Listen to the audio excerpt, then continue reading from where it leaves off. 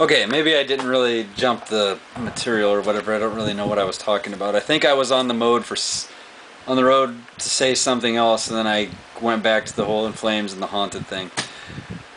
But anyways, I don't know. I'm just sick of people in the metal world just complaining about things like this, because metal is supposed to be the anti every other music that's out there, because all the other music, most of the other music out there doesn't really have the same heart feeling or emotion that metal can bring to one person. At least for me it it does. It's a relief to me. To a lot of people, I've heard the same stupid excuses of, oh, screaming doesn't take talent. Anybody can do it. Anybody can scream. Look at me, I'm gonna scream. Ah! I hate my life and I want to kill people tonight. Yep, that's what some people think. And some people give the whole, how can you listen to this? This gives me such a headache. It just gives me such a headache. I need some Tylenol. Give me some Tylenol. You got some Tylenol? Because my head hurts.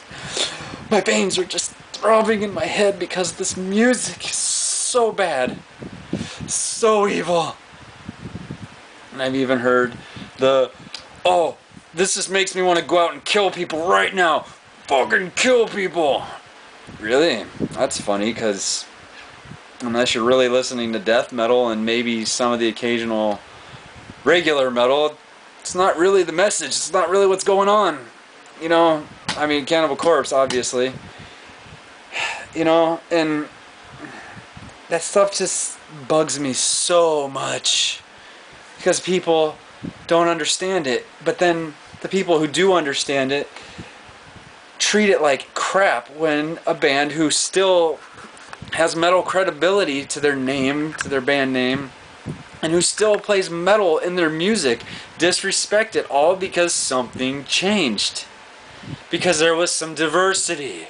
So now that person or that band is a sellout, or they just flat out suck. That sound, they just cannot execute that sound correctly. Oh my God, they cannot do it. People just want that stuff. Some people just want that stuff that is just like crappy screaming, crappy, stupid breakdowns all the time. Stuff that all they want is, they just want their turds inside their butt to mosh pit in their colon. Because they just live and breathe the same crap, the same boring crap, and totally despise bands who like to venture outside the box and who like to actually utilize their talent that they do have, instead of just wasting it by writing the same material, the same recycled carbon copied crap over and over again. Some bands can pull it off. Lamb of God, I would be really weirded out if Randy started singing all the time. He's already started changing his vocals up, but he has a badass voice regardless. He's not clean singing or anything like that. That's a band I would get weirded out if they started singing. I wouldn't hate them, but I'd get weirded out. And Cryptopsy, yes! That's who I was thinking of. Cryptopsy, the Unspoken King album. Holy hell, were you all a bunch of weirdos and pieces of crap about that album. That still sounded like Cryptopsy, just with a different vocalist, and so what that he sung a little bit. I don't get the deathcore reference in that album, to be honest with you. I just do not see it or hear it. I don't get it. If you think that, you clearly haven't gone back and listened to a lot of their older catalog. I personally cannot remember the titles of some of their stuff. Once Was Not was pretty good. But, Lord Worm, he was better in the early stages of Cryptopsy. He just didn't really do too much on the Once Was Lost or Once Was Not. I think it's Once Was Not. Sorry if I'm getting that mixed up. But he didn't do too much on that album, and his voice just sounded horrible. Sounded good on some parts, but, Cryptopsy's still the same band, and they did not care that you didn't like their album. They're still going to make stuff, you know, just as the other bands too. Oh, and brings me to my next point. You know, just because, you know, In Flames is the one I have to really use here, and Slipknot even, because of the fact that they're the ones who are really successful out of the Morbid Angel and the Haunted that I'm speaking of. You know, isn't when you get in a band, isn't the point that you want to reach out to people, you want to get your music out to as many people as possible? Isn't that the point? Isn't that what you're supposed to do? You know? Make yourself happy. Don't worry about everybody else. Screw everyone else. They don't really matter in the scheme of things when it comes down to music. If you're a musician and you want to write something, freaking write it. Don't worry about what these narrow-minded, shut off from, you know, talent idiots have to say, okay? Not saying that they don't know talent. Sorry, that shouldn't have said it that way, but that's what I think. You know, just because I say that doesn't mean I'm saying you don't know talent, okay? That's not what I'm saying, so don't get all crazy and butthurt about it, right? But, you know, it's just, when you have talent, utilize it. You know, embrace it. Don't settle for just the same thing that's going to get people to listen to you. Okay, don't do that. It's stupid. Because in my eyes, one version of selling out is by worrying about what other people want and giving other people exactly what it is they want. And you're not happy about it. That is selling out, my friend. That right there is what selling out, to me, is pretty much about. Other than when you are a band, like I'll go back to Morbid Angel. If Morbid Angel was death metal, and they went and they just did a rock album. Just a straight up rock album, a Nickelback album.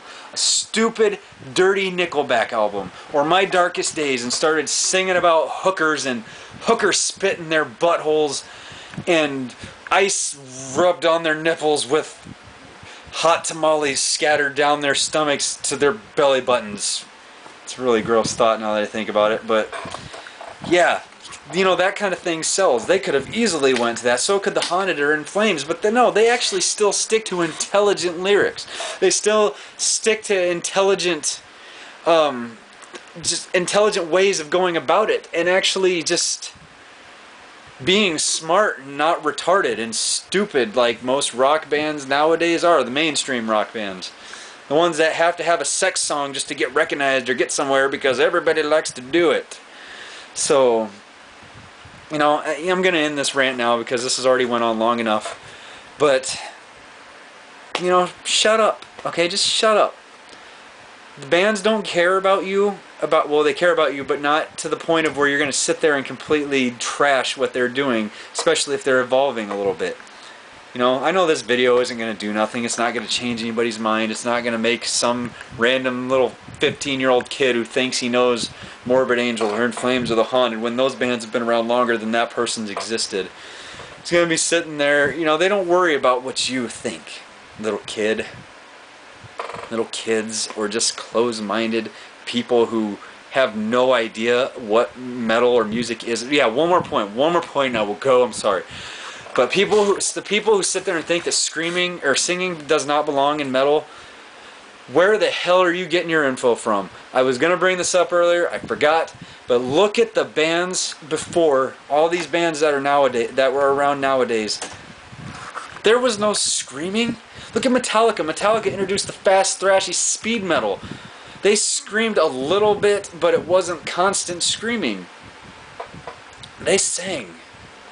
And you know, in my eyes, Black Sabbath is still the originators of metal because of what Tony Iommi did to his finger by an industrial accident. They said he had to down-tune it to get that tone, and they got the tone, the metal tone. Then you got Judas Priest, you got Deep Purple, you even got some of Zeppelin.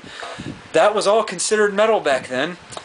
And, you know, there was no screaming. So where are you getting your info that metal has to be...